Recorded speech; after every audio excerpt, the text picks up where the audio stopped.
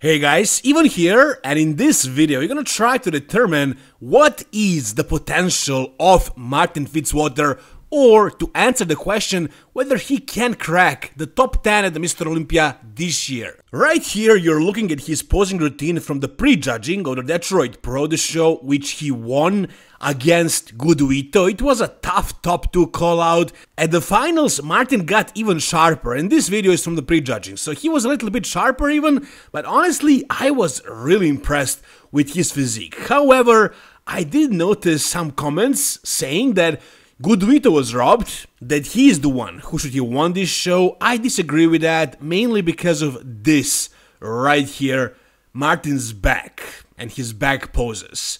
It's a rare sight to be seen. Not a lot of bodybuilders have back this complete, this full and thick and round and complete, and this conditioning from behind in the glutes and everything. Like, this is pretty rare. From the front, you could make an argument that Guduito was better. He was really sharp, really detailed, and he had a really great V-taper.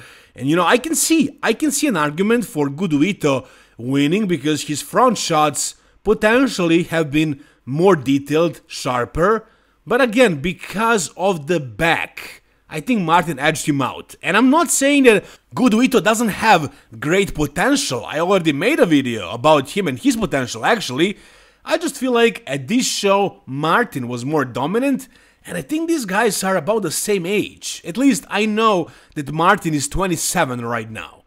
So he's a very, very young guy. There is a bright future ahead of him if he stays focused, if he is determined, and if he continues making progress at the same rate he was making it so far.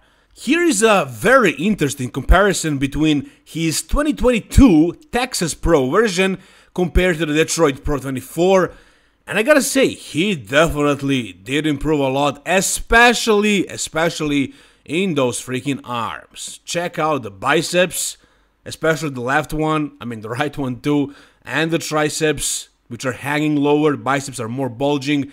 I don't know if he may have done something to them, because this kind of progress, I don't know how realistic it is for biceps, such a small body part, to grow so much while the rest of his body kind of stayed pretty much the same. You know what I'm saying? If he was eating a ton of food and training like a maniac and like taking a lot of gear, he would grow everywhere. But really, I mean, yeah, he got a little bit better everywhere, but nothing really grew dramatically, and his arms did.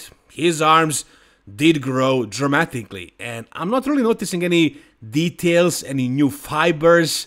They are looking pretty smooth, so I think he did something to them.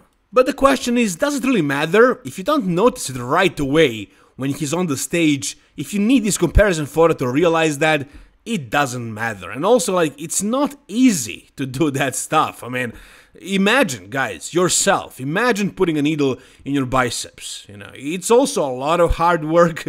You truly need to be willing to do whatever it takes. It's a crazy mentality. You really need to have the guts to do something like that. And then again, also, maybe I'm wrong. Maybe this is just bicep progression, normal, natural progression without any site enhancement. I really doubt that, but maybe I'm wrong. Anyways, the progression he made was pretty good. It's not just his arms. Overall, he was just a little bit better. He had more quality, right? And again, he's very young. He's only 27, and I don't think he was really focused, really devoted in his off-season between these two shows. If he truly gave it 100% in a couple of years, I think this guy could be really, really good. Now, if you talk about the Mr. Olympia this year, 2024, which he is qualified for, the discussion would be, is he a top 10 material? Can he crack the top 10? I think a pretty good way of concluding that is by comparing him to last year's 8th place finisher, Tonio Burton. Now, Tonio was 8th, and Regan Grimes was 9th, and the 10th was Charles Griffin. Now, if Martin, the way he looked at this Detroit Pro, was teleported to the Mr. Olympia 2023, I think he would place inside of the top 10.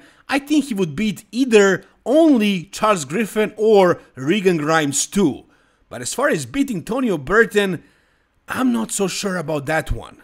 In my last video, I said that if Tonio showed up at this show, he would lose against Martin and Guduito. But I might have to take that back. Let's take a look at this comparison right here. So Tonio, I think he was a little bit drier, you know, and he had a crispy, detailed, separated look.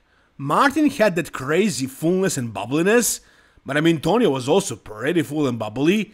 They are about similar height, but I think right now, at their points in their career, I feel like Tonio maybe has more of that maturity, that grainy look, that, let's say, completeness. Tonio was really shredded at the Arnold Classic Brazil, and Tonio's back is probably his best body part. I mean, look at it right here. Martin's back is really outstanding, but is it better than Tonio's? I don't know. I don't think so. I really don't think so. I think Tonio's back is potentially better. However, lower body, I give it to Martin. His legs are just rounder, more detailed, kind of wider, thicker. So, I don't know. This one is very, very close, but I think I am changing my mind. I think Tonio would still beat Martin. We'll see at the Mr. Olympia. Maybe Martin can improve a little bit more. But comparing their last looks, I think I would give a slight edge to Tonio, which kind of puts Martin in a 9th position of the Mr. Olympia, but that's last year's Mr. Olympia. This year, we have Nick Walker entering, Big Ramy as well, maybe Nathan Diasha qualifies, maybe Behrouz Tabani as well. So this year, cracking the top 10 is going to be an extremely difficult task for anybody, any of these guys. Hassan Mustafa is doing, I believe, Toronto Pro, and maybe Quinton Araya is going to choose that show because, again, he wants to actually qualify for the Mr. Olympia. There is no point for him to do the New York Pro just to, compete against Nick Walker. If he wants the qualification, Toronto Pro is a good choice. So, yeah, we're going to have an entrance of many bodybuilders. However, some might not even be able to qualify, so maybe it's going to come down to the same. So, again, can Martin Fitzwater place in the top 10? I think he is a top 10 material.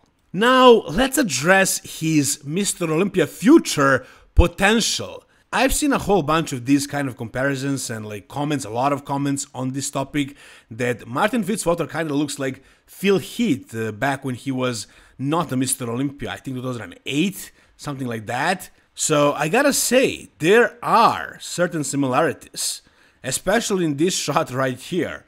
Like the waist size and the way the lats are flaring out, the legs mainly.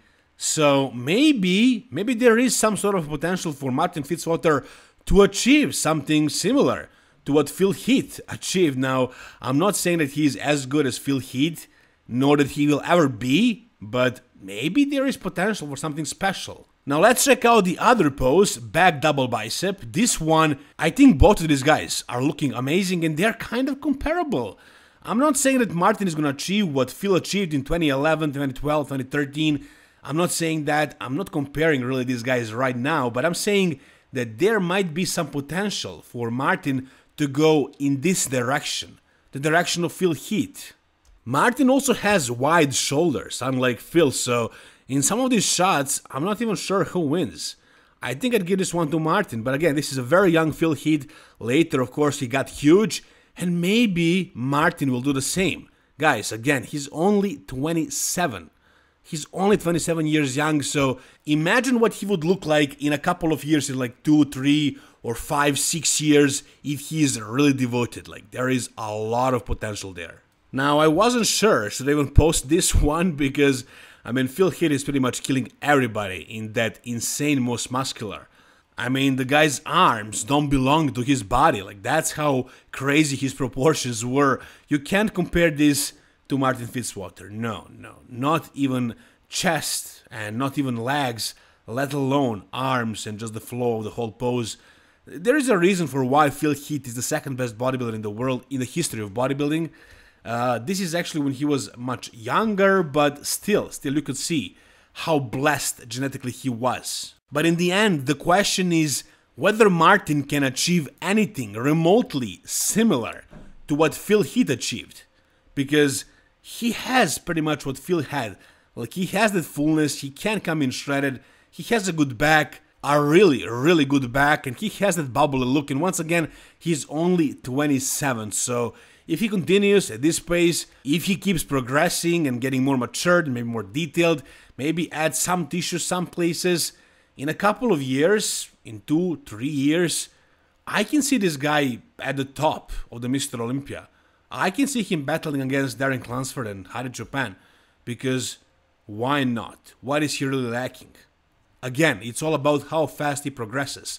If he shows up like this, then yeah, top 10 at the Mr. Olympia is fair, but if he keeps getting better and better, like Samson did for example, I can see Martin climb up all the way to the top. If you guys disagree with me, you can tell me down below. If you guys enjoyed this video, however, you can give it a thumbs up. And if you want to see more content like this, guys, just please subscribe to the channel. Thank you so much for watching. See you soon. All the best and bye-bye.